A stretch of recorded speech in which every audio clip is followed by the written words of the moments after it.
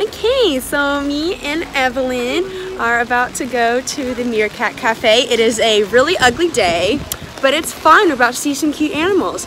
Sure, I guess we'll just cut to some footage of us actually there, because the walk there isn't very exciting because it's ugly and raining.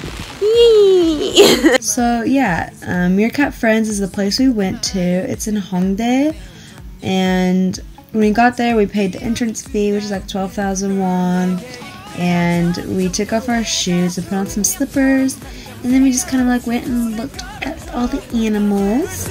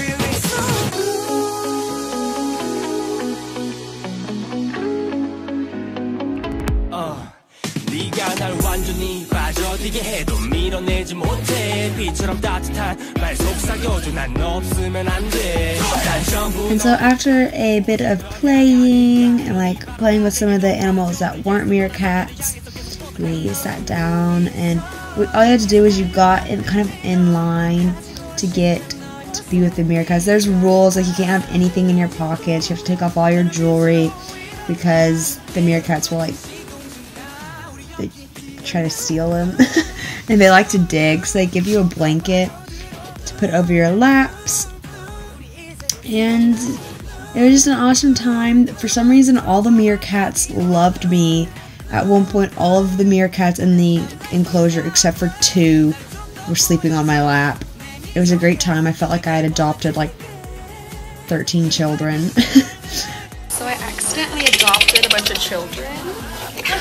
That's so cute. This is so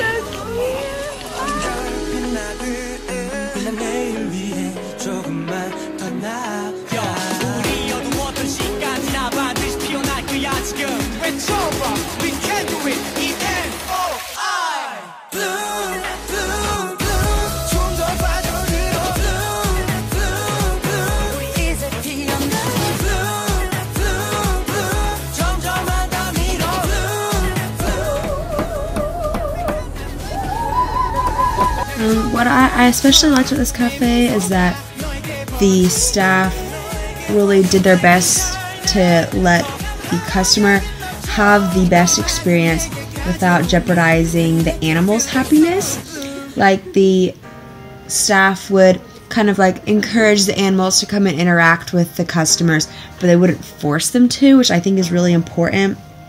And the animals, like if they really did not want to be bothered, they definitely had a place that they were able to go and get away from humans and just kind of have their own time, which I think is very, very important for the well-being and healthy mentality of the animals.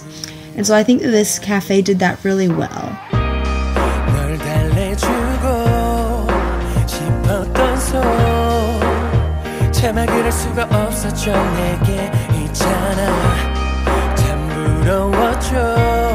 너의 옆자리 내가 될 수